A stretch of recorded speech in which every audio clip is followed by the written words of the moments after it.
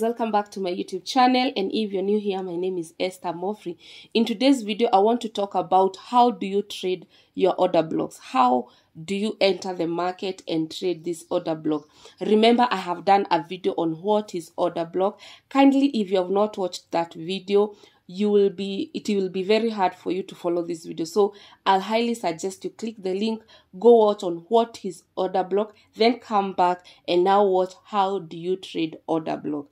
So guys, you remember from the video that I was speaking about order block and what is on order block. I was saying is accumulation of a price either in a bullish market or a bearish market. And accumulation is where the market was going on an uptrend like this. Accumulation, we mean the market was going on an uptrend, but all of a sudden it is creating equals lows and equals high. This is what we call accumulation, and the market can be on either side. It can be an upward trend accumulation or downward trend accumulation. So most of the blocks are found on where there is accumulation, because remember who is the big beneficial of this accumulation in order blocks. They are the banks, they are the financial institutes. So the accumulation here and here, that's where we start finding our order blocks. So that being said, today I want us to talk about one type of an order block that I find it is very, very easy. It's called break of structure order block. Break of structure order block. So if you have never had a break of structure order block, I believe you know about a break of structure. And it's very simple because I'll be showing you, and I think with this information you'll be able to start trading order blocks, and you'll be able to understand when to enter. You'll be able to understand where to take your profits, and you'll be able to maximize every profit in the market. So this break of structure order block, this is how it looks like. Let me now show you very quickly so that we can go to live examples.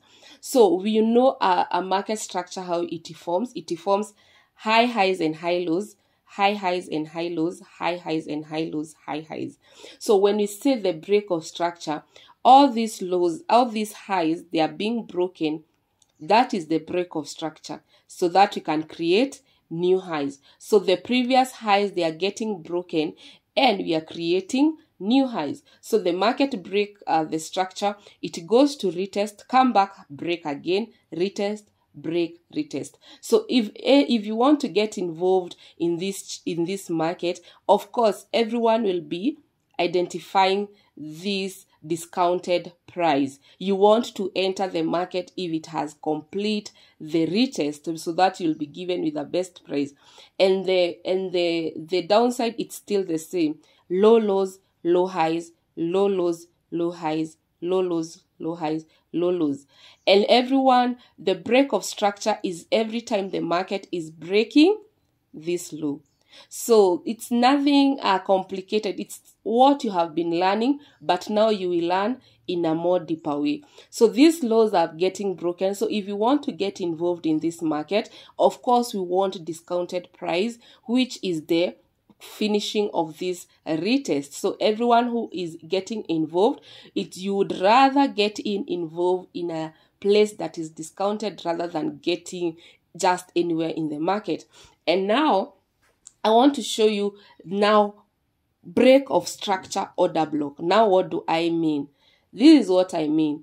You have the market, it is making high lows, high highs, high lows, high highs. So by the time it is making these high highs and it has broken the structure, instead of getting anywhere, you'll come and check your block around this place. You'll come and mark your block here.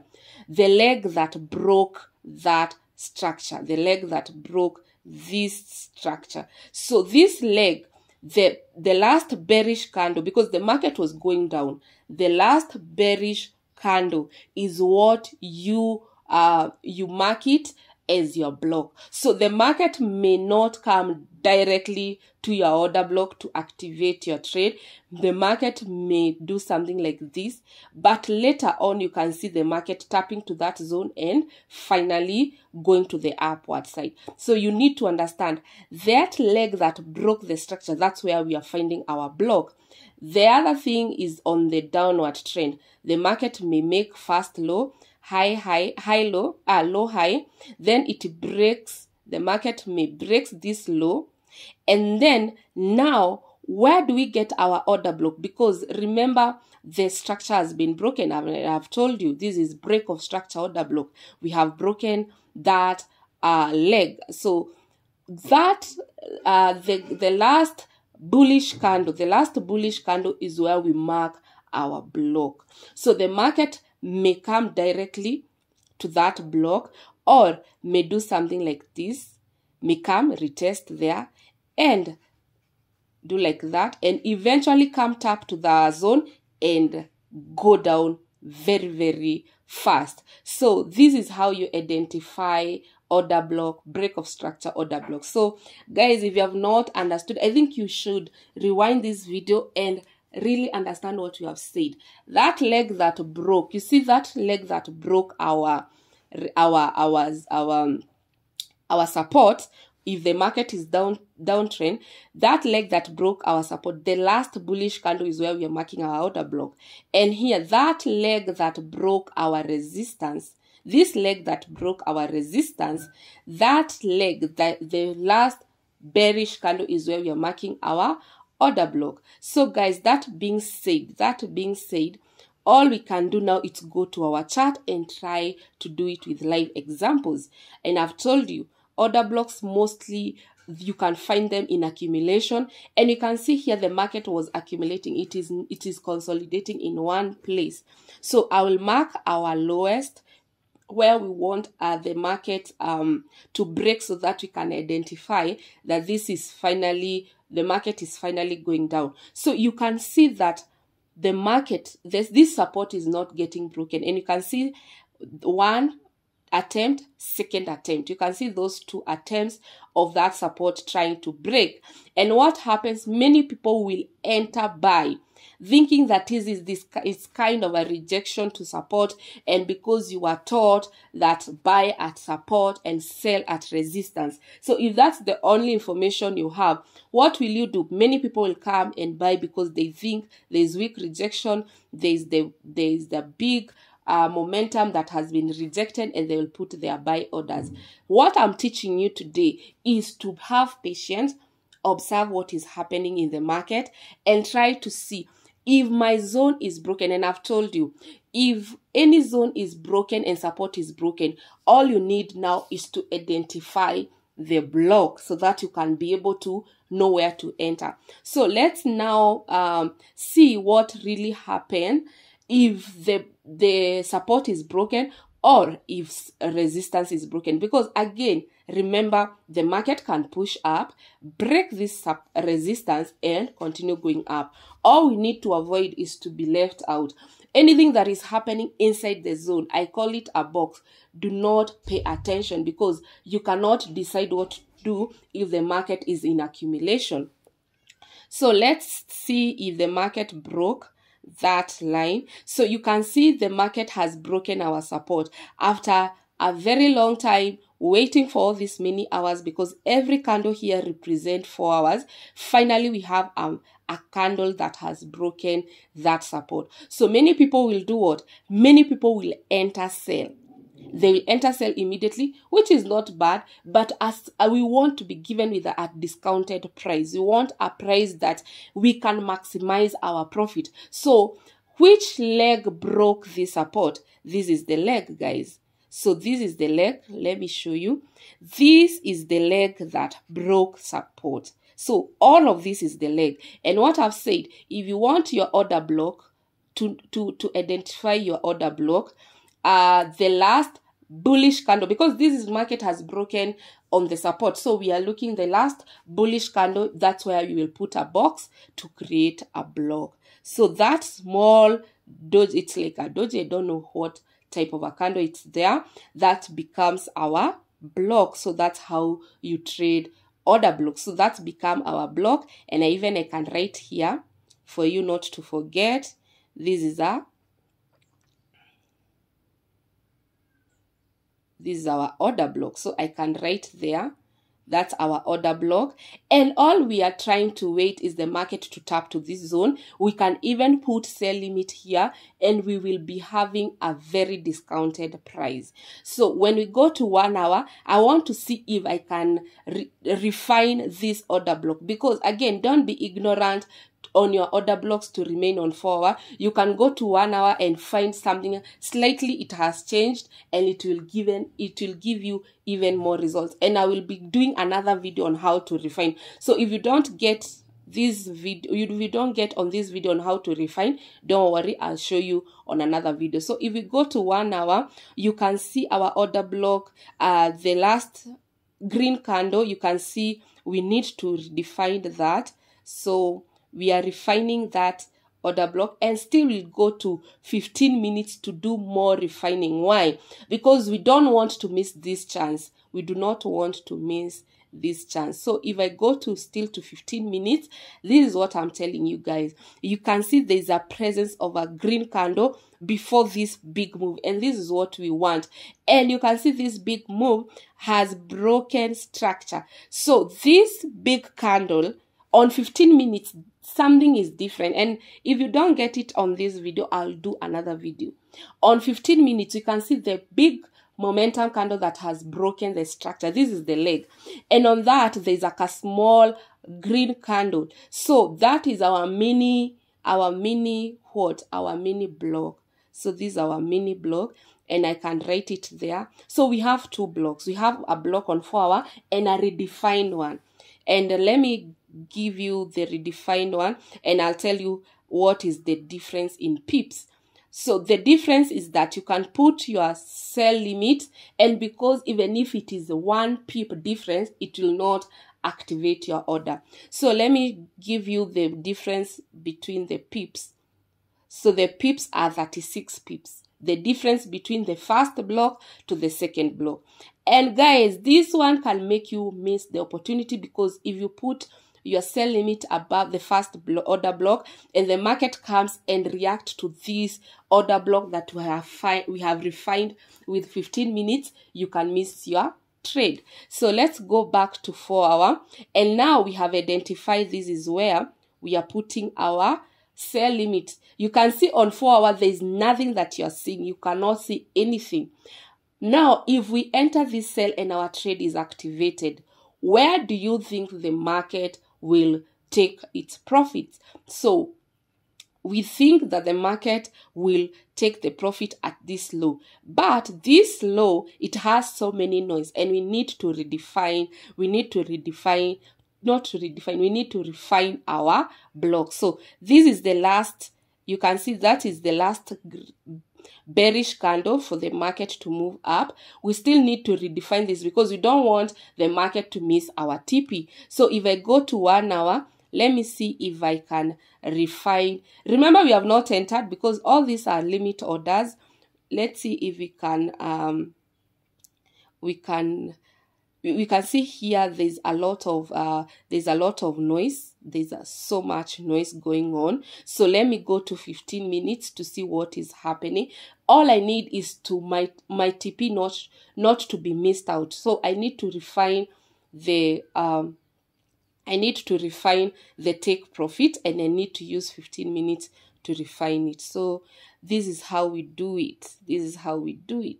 So guys, you can see the market structure was broken around here. You can see this on 15 minutes. You can see the market has been bouncing off, and you can see the market structure it broke. So where do we put now this block using 15 minutes? Let me zoom it. The last leg for the market to break, this last leg, I'll come and put, you see this small red candle, that's where I will put my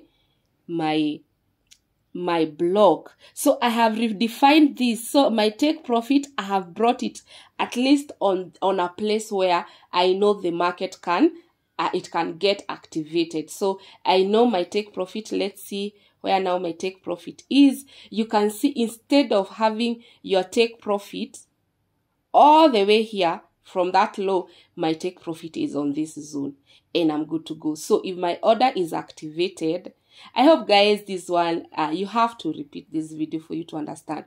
If my order is activated, that's where we are taking our profit. So this is our TP and I will write it down.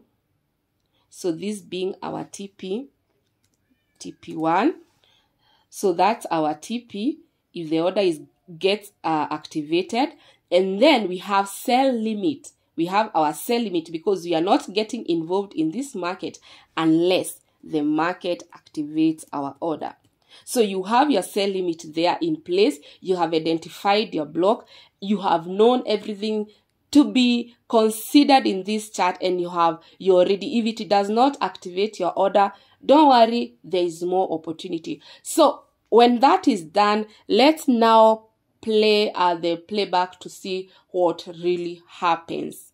So we want to play the chart, and maybe we can do it with 15 minutes so that you can see if the order block will get tapped. So this is our order block, and remember we got it with 15 minutes. So let's play it. So we are playing the playback to see what really happened. You can see the market reacted and it started to come. We want to see if the market will come to our zone.